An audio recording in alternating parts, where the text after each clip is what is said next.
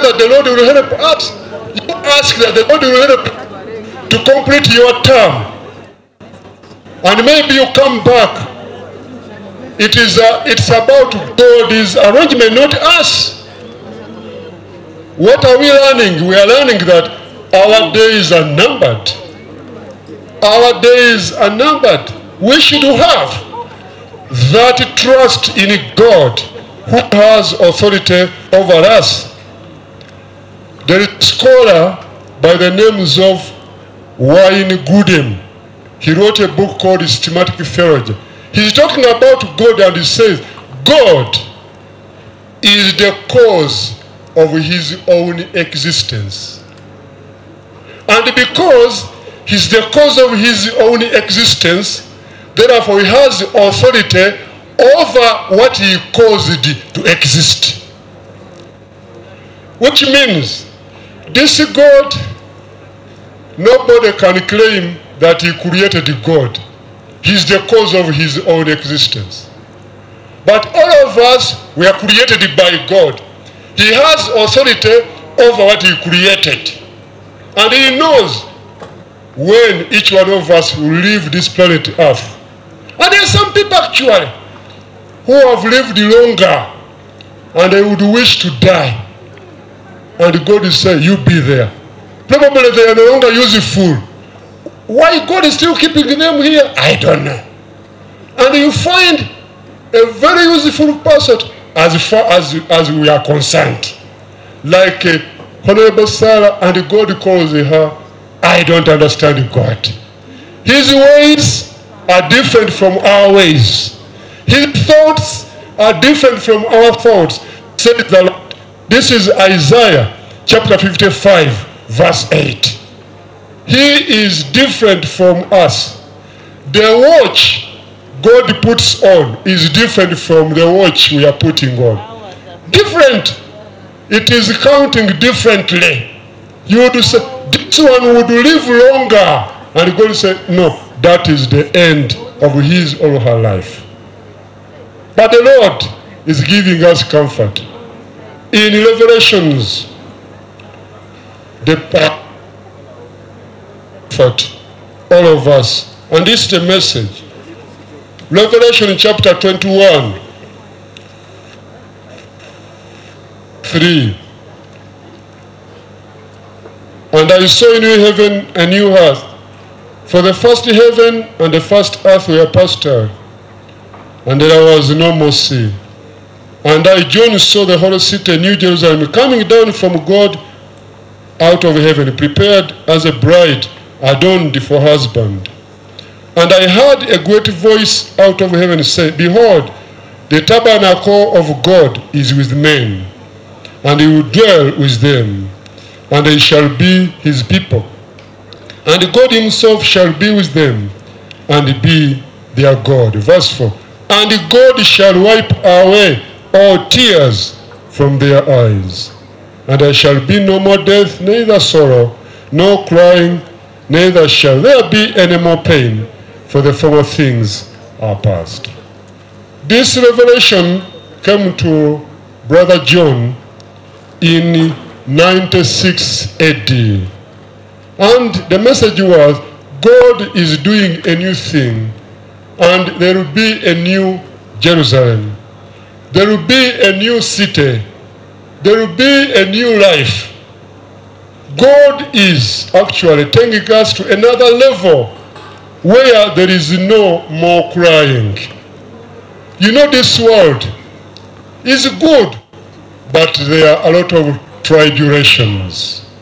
But God is giving us hope that, yes, you are going through this, but this is not the end of it all.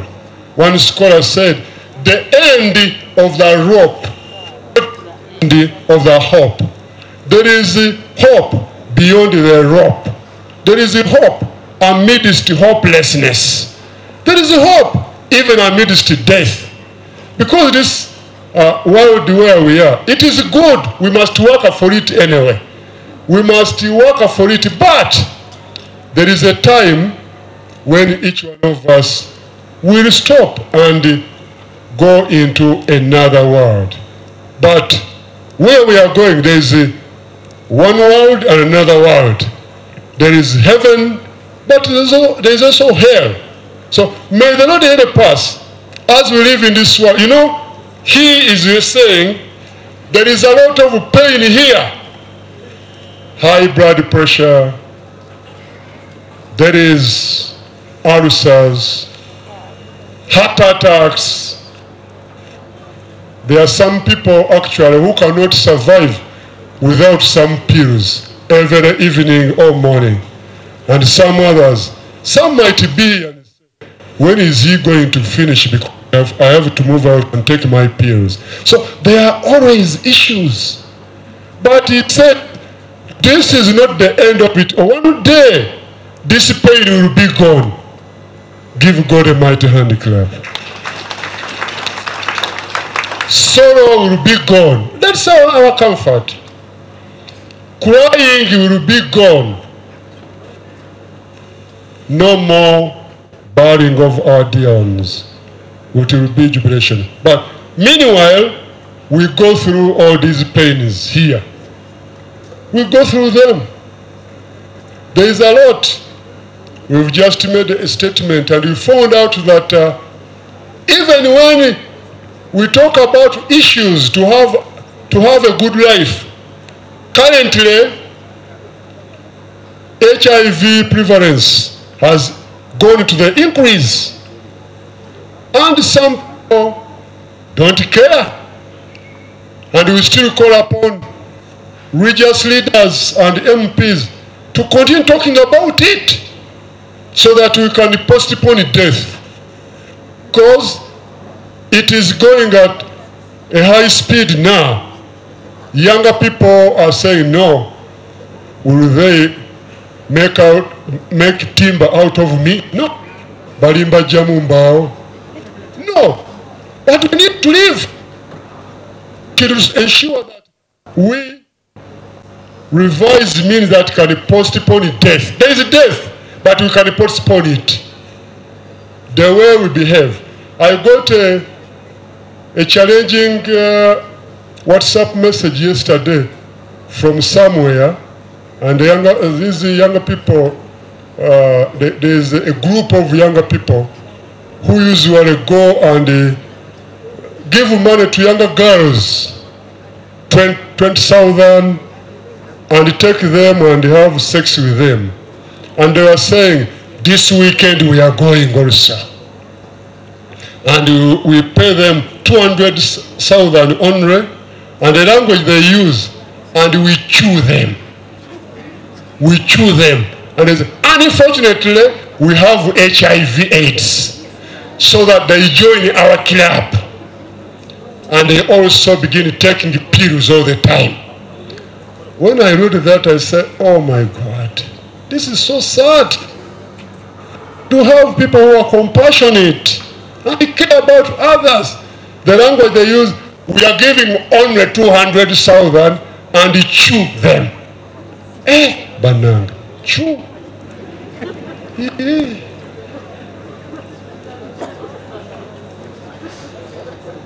When I translate the word chew in Uganda, netubameketa, netubagaya. Very bad. So we can postpone death by changing our behaviors. We can postpone death by the way we handle our souls. By the way, we should expand compassion to others. And this is how. Anyway, all of us will die, but we can postpone it. This death is there for all of us, but one day God will wipe our tears. Praise the Lord. But meanwhile, you know, death doesn't come at once for many people. It comes slowly by slowly, step by step. And I discovered it. I have been looking at my hair in the mirror before I came, and I found I have a lot of white hairs. I said, so I've started dying slowly. When you see someone with the gray hair, that is death slowly. Yes. You have studied. It was black. I know some people are fighting it. You can see others are fighting it, but when you draw nearer, you see that the white ones are also fighting to show themselves to the world. When you see people putting on glasses, it means they are dying slowly from the eyes. If you are seated somebody near you with the eyes, with the glasses, you know, death is slowly from the eyes. Slowly but sure. Yes. I was studying in Michigan State, and Michigan State is too cold. And then I had to go. They removed my tooth in Holland, Michigan. Now I said, Mukama, I am dying from the tooth now. So if you are missing a tooth, you have started from there, slowly but sure. Ask your neighbor, do you still have all the teeth?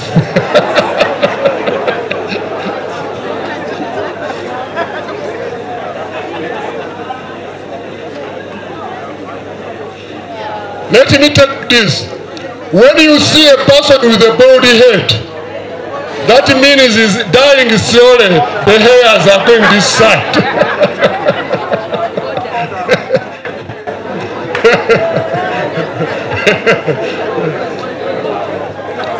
But the message, the comforting message is, whatever type of death, that's not the end.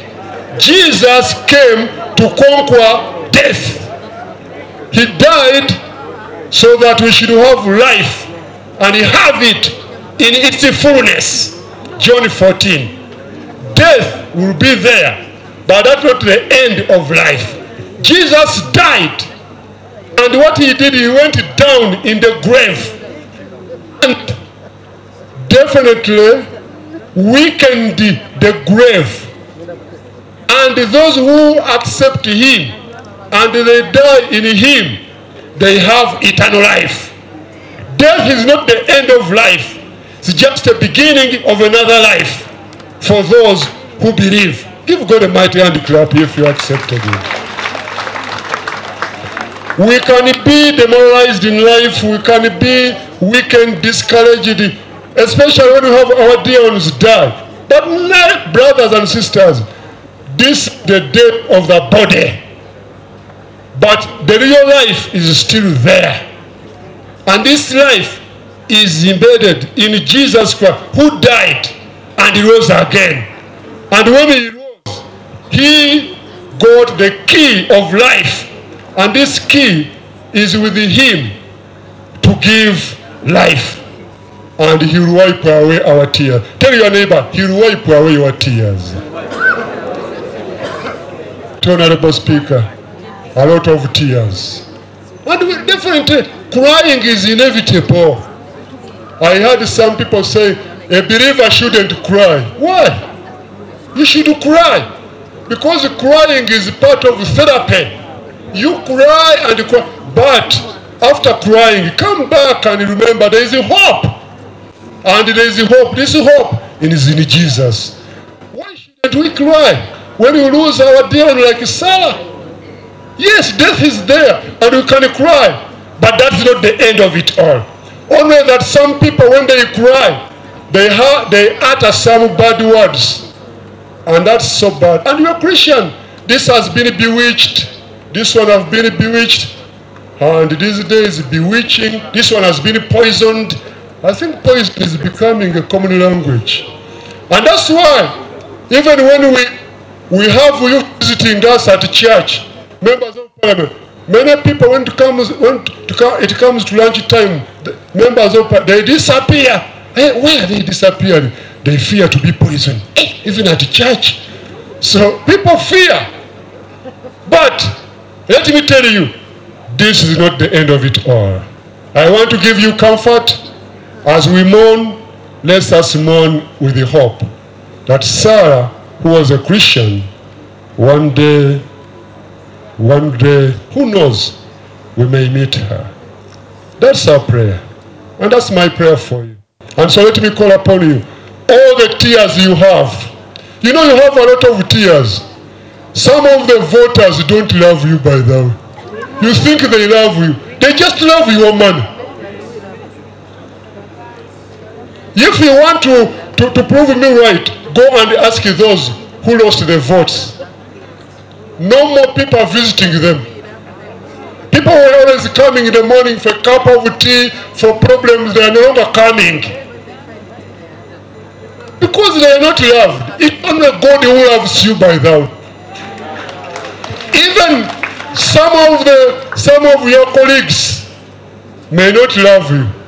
They say, how I wish this one loses this time. And the others outside there, they are busy campaigning, and for you are busy here working, others are campaigning. So let me invite you to have your trust in God who loves you. Others are just lying and saying, our money, our woman, wapi. It is only God who loves you. Some others, they love your money. They don't love you. Tell your neighbor, they just love your money. Only God loves you. And when you love him, this God will take care of the details. He will wipe away your tears. And I want to call upon you, ensure you have this relationship with Jesus, because he's the one who loves you. And he's the way, the truth, and life. In the name of the Father, the Son, and the Holy Spirit.